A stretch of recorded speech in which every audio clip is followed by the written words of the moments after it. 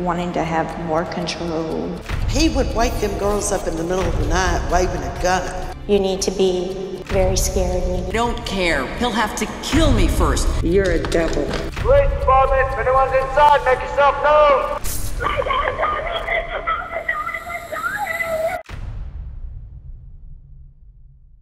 Dads are supposed to protect their daughters.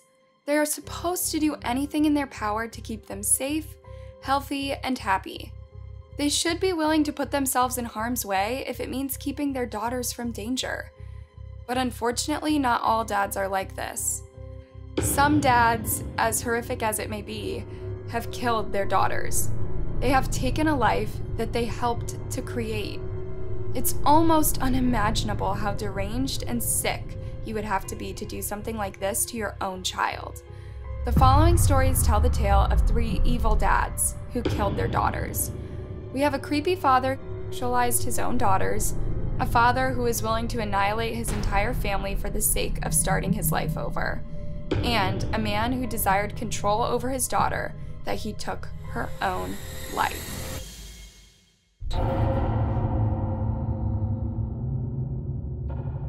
The Saeed sisters apparently became the innocent victims of a tragic culture clash. The practice of arranged marriage has been around for many years and is still used by some cultures today. For many people, this practice may seem unfair and even unethical, but for others, it's something that they grew up with and expect. It involves men fighting for a certain girl they wish to marry by bidding. The father will typically choose the highest bidder. These girls are Amina and Sarah Said. They were fun and loving little girls who had a brother named Islam. Sarah was more of the tomboy, really reserved. Amina was more of a social butterfly. She was very outspoken. She was very tomboyish too, but she also had that pretty cheek side to her. The girls grew into normal teenagers, as you can see from this home video taken by Amina, in which she gives a tour of her bedroom. This is my room. Well, mostly mine. It's partly Sarah's. These beautiful girls were friends. They were well liked at school and made great grades. In fact, a lot of the time, school was all they talked about. They knew they needed to make good grades so that they could have the future of their dreams. Jason Moreno was Amina's boyfriend. He recalled the sisters' high hopes for their futures. They had plans for themselves, you know, that both Amina and Sarah definitely had future plans. Sarah didn't really talk too much. She was very academic. That's all she really ever talked about, that she was always talking about school. Amina planned on having a successful career as a doctor, where she would be able to help others. Despite their plans, the girls knew that their family life might complicate things. Their parents were very different people. Their mother was a Southern Baptist, but their father, Yasser, was Muslim, who made sure that his family followed the traditions of Old Egypt. Shockingly, the girl's mother, Patricia, was just 15 when she married Yasser, who was much older than her. When I found out she was getting married, I had a little tantrum, you know. I told her, well, you're running your life, you're too young. Patricia would later admit that she had a reason for getting married at such a young age. I don't think it was love. I think it was just, we were so poor, I just wanted to get out of the house. You know, he promised everything. Oh, everything, your life is gonna be better. He had a lot of land, he had all this stuff in Egypt. Yasser had also promised Patricia that he would be able to help support her family. From the very beginning of the couple's marriage, things weren't too bad. Yasser was loving and treated Patricia with respect. But after about a year, they began to have trouble. Yasser, who was working as a taxi driver at the time, wasn't following through with the life that he had promised Patricia. He often didn't go to work, forcing Patricia to take on their financial burden by working excessively. Not only this, but he started treating her poorly. He just started wanting to have more control, did not want me to have anything to do with my family. Those Americans, and the Americans wasn't very good. Despite living in America, Yasser hates anything having to do with Americans. Eventually, he began to hate Patricia and told her that it was a mistake that he married her. He was terribly abusive towards her and would do things like hit her or kick her. Sometimes he would take all of her clothing from her dresser, dump it out on the floor, and make her clean it up while he watched. As if this alone did not make Yasser a terrible enough husband, he was also cheating on his wife. He had 6 affairs that I know of. He would even make Patricia pose for horrific pictures where he held a knife to her throat as a way of showing his power over her. Yasser wasn't just abusive towards Patricia, but to his own daughter. Wow, look at his eyes. He can be heard telling his young daughter in this disturbing home video. It was only a matter of time before the evil that was taking place in the said family household bubbled over and exploded. You can hear it play out in this horrific 911 call. Apparently, there were a lot of signs that something like this was going to happen. Yasser would frequently use his gun to terrorize the girls and get them to do what he wanted. He would wake them girls up in the middle of the night waving a gun, threatening them that they were going to do what he says, or he was killing them. Yasser was both physically and sexually abusive to the young girls, something that Amina would confide in to friends and family members. He would hit them, kick them, he would call them horrible names. After learning of this sexual abuse, Patricia took her children and moved out of the house. They went to the police where the girls detailed how they had been abused. Strangely, they ended up taking back their statements. Ultimately, the charges against Yasser were dropped. Amina would later confess to family members that her parents had forced them to say that, and they had made it all up. Yasser and her made the kids recant their story and say that it didn't happen to keep him out of jail. Yasser could now do whatever he wanted to the girls, including abusing them sexually. It got to the point where they would sleep with jeans on in order to make it harder for him to take advantage of them. Don't even think about it, says one of the girls laying in bed with her pants on. And it gets even creepier as the video goes on, and Yasser can be heard complimenting his young daughter's body. Nice legs. Zooming in on his daughter's bare feet sticking out from under the blanket. The girls are clearly uncomfortable and try to cover up their bodies as best they can. The girls, even though they were young, still knew that what was going on was very wrong. Get out! I'm erasing this tape. No, you can't. Yes, I will. This is illegal. Do I better tape you when you're sleeping? And then, after Yasser made a creepy remark about Amina's eyes, she responded, I'm gonna get sick now. Okay, turn it off, Dad. Before the girls were even old enough to know what their plans were for college, Yasser was obsessed with getting arranged marriages set up for them. He even took Amina over to Egypt with him, where he tried to set her up with a 47-year-old man. Amina refused. What Yasser didn't know was that Amina had a boyfriend that she was keeping a secret. Amina told her boyfriend about her father's plans to force her into an arranged marriage. His mother, Ruth, would later learn of what was going on. She told my son that her father had plans for both girls once they graduated to be in a forced marriage. And that's why they were going to Egypt during the summers, because he was introducing her to men that, I guess, potential suitors. But an arranged marriage was not what Sarah nor Amina were interested in. They wanted to grow up, go to school, fall in love, and then get married when the time was right. And they were married. They longed to be treated like their brother Islam, who was not subjected to the same control that they were. Yasser treated Islam a lot different from what I've been told. The boys in the Muslim family are very respected. Yasser obsessively kept watch over the girls, even using cameras and telescopes to spy on them in order to make sure they weren't talking to guys and were behaving as he desired. As they got older, I believe that, as kids get older, you start to lose a little bit of that control, and I don't think he liked that. Yasser was totally obsessed with knowing what his girls were doing and who they were talking to at all times. He would bug their computers and cell phones to find out who they were talking to and whether the person was male or female. He started to get even more crazy when the girls took part-time jobs at a local store. In this video, you can see Sarah working as a clerk at a grocery store while Yasser videotapes her from afar. He brought Amina along with them. She smiled to the customers. Bubba, she has to. Part of her job. She's in trouble. It didn't matter what the girls were doing or where it was. Their father was always watching.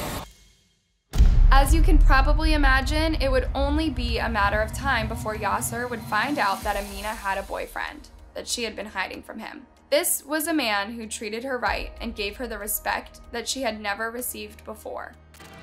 We both felt like what we had was very real, and it was very much worth fighting for.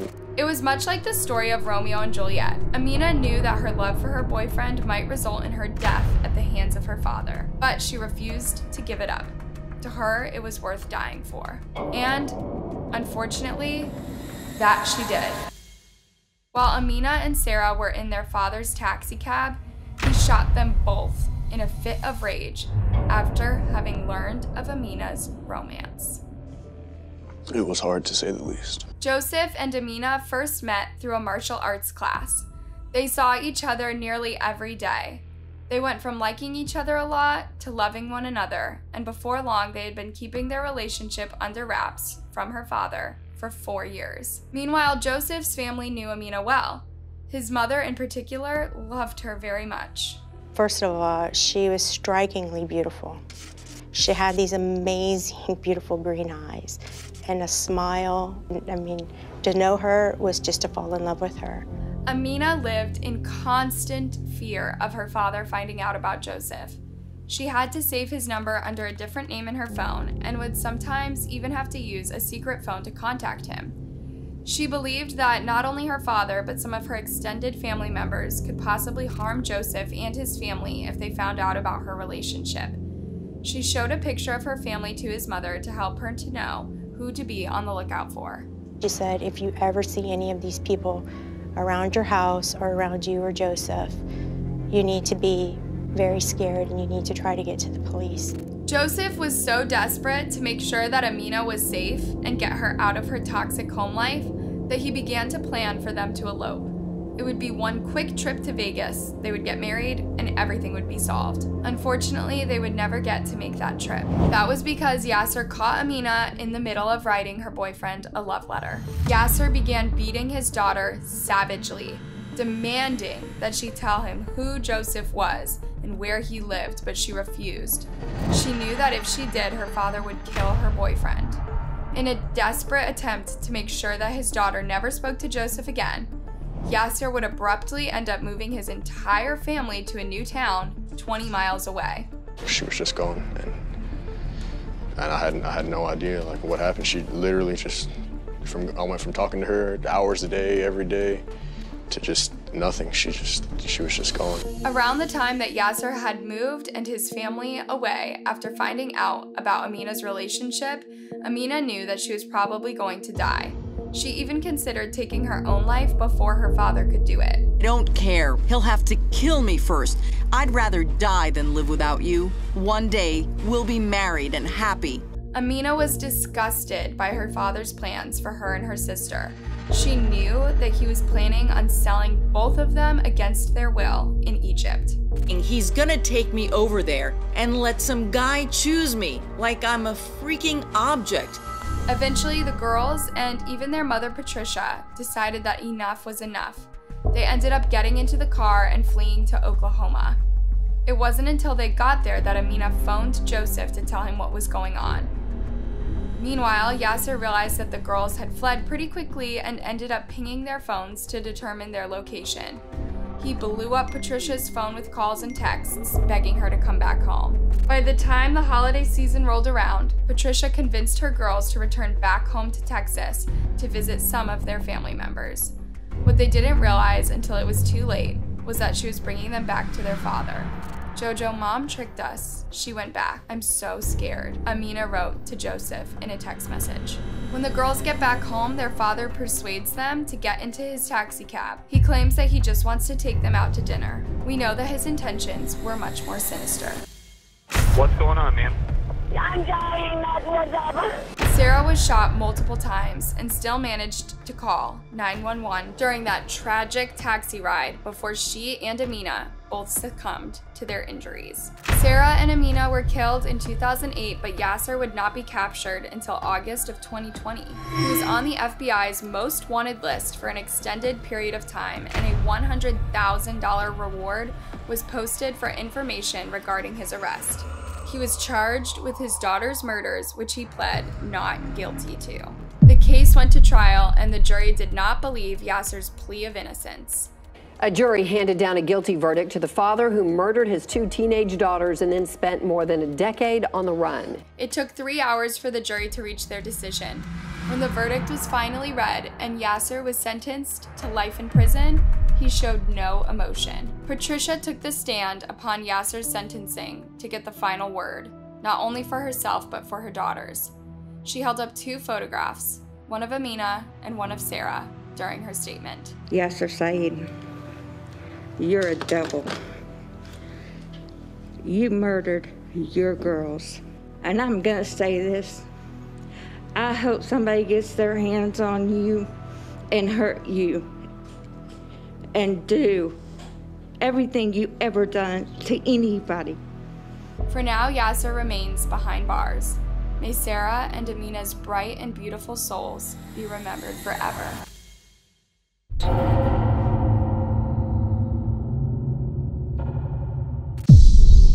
Like, I have no inclination to where they're at right now. It's like a nightmare that I just can't wake up from. Like, I want her back so bad. I want those kids back so bad. Said Chris Watts, a strange smile upon his face as he spoke to a local Colorado news station, imploring the public for help in finding his beloved wife and children. This is the story of one of the most famous and horrific family members that the world has ever known. It is the disturbing and demonic story of the Watts family murders. Shannon Watts believed that she had a near to perfect life. She loved to document her life on Facebook. Hey guys, we're here from the boat today. She said in one post, smiling ear to ear. Her beloved husband, Chris, could be seen following behind her. Shannon was very much beloved by her parents, Frank and Sandra. She was fun, full of life. She did so many things. She had her hand in everything. She was amazing. Because social media was part of her career, Shannon shared a lot of her personal life online. For the most part, she only shared the good parts, herself cooking, parenting her children, and sometimes doing her skincare. She had 2 adorable little girls, Cece and Bella. She was married to a man named Chris Watts. Chris worked at a local oil plant and had met Shannon through Facebook. I got a friend request from Chris on Facebook.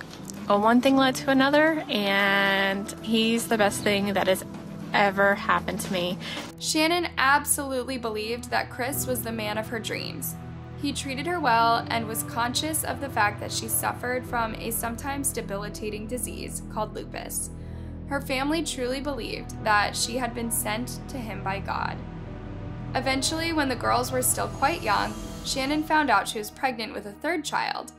She ended up confiding in her online friends regarding her pregnancy. Got a doctor appointment in 2 hours. I know, boy, Chris wants a boy. I hope it's a boy for him. It'll make him happy. And sure enough, she was pregnant with a boy. As soon as she found out, she decided on a name for the little guy, Nico, a tribute to her Italian heritage. From any of the pictures and videos that Shannon had posted online, Chris appears to be a great dad. He reads to the children, helps her prepare meals, and much more. She had no idea who she really married. Shannon's journey for physical wellness and relief from lupus, a disease she had long suffered with, pushed her to continue her passion for her career, which involved selling health products, including vitamin-infused patches. I'm very determined, and I am going to be extremely successful. Shannon would work for many hours a day, and as a result, she got treated to lots of fun vacations around the country. Most of the time she would bring Chris, and he got to join her for many cool experiences. Chris Watts appeared to be quite knowledgeable in how relationships were meant to go. Here you see him doing an actual tutorial on how to have a relationship. But was he really as good of a partner and father that he seemed on the outside? It was around 6 years after Chris filmed that tutorial that he met a woman named Nicole Kessinger and began an affair with her. The pair worked together, and initially Nicole was under the impression that Chris was single. Meanwhile, while this affair is going on, Shannon remains dedicated to her life with Chris. She's excited for the new addition in their family, baby Nico. She was very excited to tell Chris about her pregnancy, as you can see in this clip, as she wears a t-shirt with the words, "Oops, we did it again." But Chris didn't want another baby, and he didn't want the responsibility of having a family. That's what attracted him to Nicole. She wasn't tied down. While Shannon carried the couple's newborn baby, Nicole and Chris were out having adventures of their own, taking hikes and visiting waterfalls. Chris had longed for these adventures after having gotten tired of the monotony of taking care of his family. Chris and Nicole communicate nonstop. He even texts her when he's at home with Shannon and the girls. Shannon knows that something is going on, but she doesn't know that it's infidelity. Chris seems disinterested in her and disconnected. She thinks that if she gives Chris some space, that it'll help fix their relationship. So she takes the girls to go spend the summer in a different state with her parents. Now that Shannon is miles away, Chris starts dating Nicole out in the open. He doesn't have to sneak around anymore. He can take her out for dates. He's fully invested in their relationship. He's incredibly attracted to her and even takes pictures of her scantily clad in a bikini, which he saves on his phone. He doesn't give a second thought to Shannon, Bella, or Cece. Daddy, I love you. Chris is totally infatuated with Nicole, even addicted, you might say. He even Googles things like, what does it feel like when someone says, I love you? Meanwhile, in North Carolina with the girls, Shannon is starting to suspect that something is going on back home. Chris takes forever to respond to her text messages, if he even responds at all. You okay? It's like you don't want to talk. I keep trying to talk and I had to dig it out of you. Chris assures her that everything is fine, and he's just been busy with work. In another heartbreaking text sent July 10th of 2019, Shannon wrote, I miss you. I wish my husband would talk to me. When Shannon and the girls do end up coming back home, she hopes that things will go back to normal and Chris will be the attentive and affectionate dad again like he used to be. But things are even worse than before, and he only ignores her. 5 weeks away from me and not touching me. Doesn't make me feel good. He got me pregnant. I just want to cry, she writes in a message to a friend. Even worse, Chris seems totally uninterested in the fact that they're having another child. Shannon tried to fix things and was still invested in her marriage. She wanted to try couples counseling to work through their problems, but Chris wasn't open to this. Then came August of 2018. Shannon had to leave to go on a trip for work. It was decided that she would go with just her friend Nicole, while Chris and the girls stayed home. After they returned from their trip, Nicole ended up dropping Shannon off at home at around 1:45 in the morning. What Nicole didn't realize was, at the time, this would be the last she would ever hear from her best friend. I just told her, if you need help in the morning, let me know. She had said this because she knew Shannon had a doctor's appointment in the morning that was for her unborn son. The two women shared a hug before going their separate ways, and Nicole returned to her home down the street. It wasn't until the next morning that Nicole had a feeling that something was wrong. Shannon wasn't answering calls or text messages. She wouldn't come to the door, even though Nicole could see the car was still there. In a panic, she called 911, and the officers came out to the house. They ended up making entry into the home. Police department, if anyone's inside, make yourself known. A short while later, Chris arrives at the home. He claims he doesn't know where his wife or girls could have gone. They walk through the house and find things that Shannon wouldn't have left behind, like her cell phone and the girls' blankets. They end up going to a neighbor's house. The neighbor has a security camera that shows the Watts house. It doesn't show her leaving with the girls, but it does show him backing out the truck the night before. People around the nation are tuning into this investigation, desperate to bring this pregnant mother and her children home. Chris says he wants his girls home, but he shows no emotion. He doesn't cry or even seem worried. It's just earth-shattering. I don't feel like this is even real right now. Police bring Chris in for questioning. They know a lot more than he would have expected. They know about his affair with Nicole. He claims he never cheated on his wife, but investigators don't believe it for a minute. I think that sounds ridiculous. Chris also promises that he would never have hurt his family. This is another thing police don't buy. Nothing you told me tonight makes sense. It takes hours of questioning and getting through Chris's lies to try to get through the truth. Now, the issue right now is what happened to Shan, Bella, and Celeste. Finally, Chris admits that he did in fact kill his wife and children, and he tells police where he buried them. Police follow Chris's instructions and manage to recover the bodies of Shannon, Bella, and Celeste at his job site. He's arrested and charged with their murders. He was found guilty and sentenced to 5 life sentences without the possibility of parole. His case sent shockwaves around the entire nation. These kids who looked up to you and expected you to be their daddy, that's the ultimate betrayal of trust. Shannon, her unborn son, and her daughters were laid to rest together.